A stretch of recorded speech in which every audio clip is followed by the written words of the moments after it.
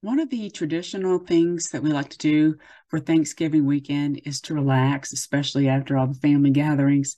And one of the best ways to relax is to watch some good throwback movies.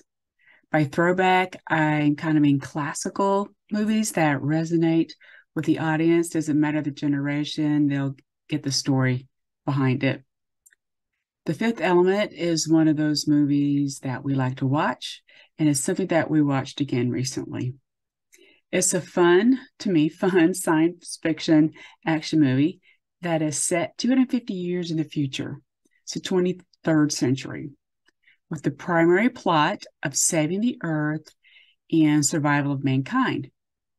It becomes the responsibility of a taxi driver who's recently retired, a former special forces officer, and after a young woman falls through his cab. She was running from the police.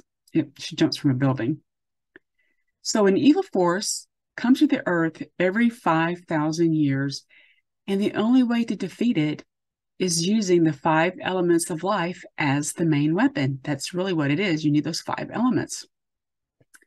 The standard 4 elements are physical, they're related to nature, and is universally agreed to be earth, water, and fire.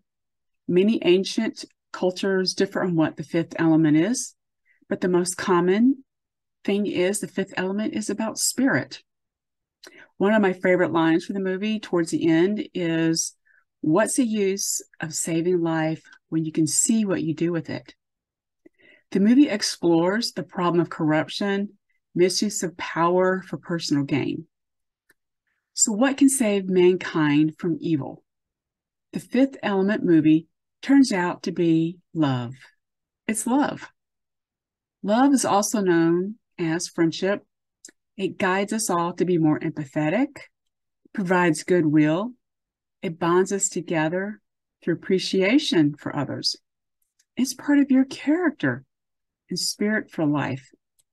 I probably like this movie so much because it's in line with why I even started Real Things Living.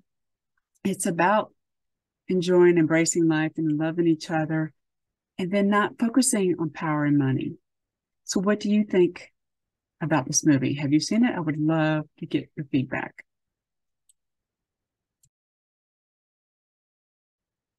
There's one more thing that I wanted to share with you today. My next book is coming out next week. It's called It's Fun to Run. It's an illustrated children's book. It's my first children's book. I've always wanted to do one, and it was a fun process. I obviously had to hire an illustrator, but it was really, really cool. My niece was the one who actually inspired me to do this. I don't have my physical author copy yet, but what I'm going to do is share my screen so you can see the image of the cover, the front cover. And isn't that cool? This was a lot of fun, a lot of work, but I really, really enjoyed the process. And it's going to be available on Amazon next week.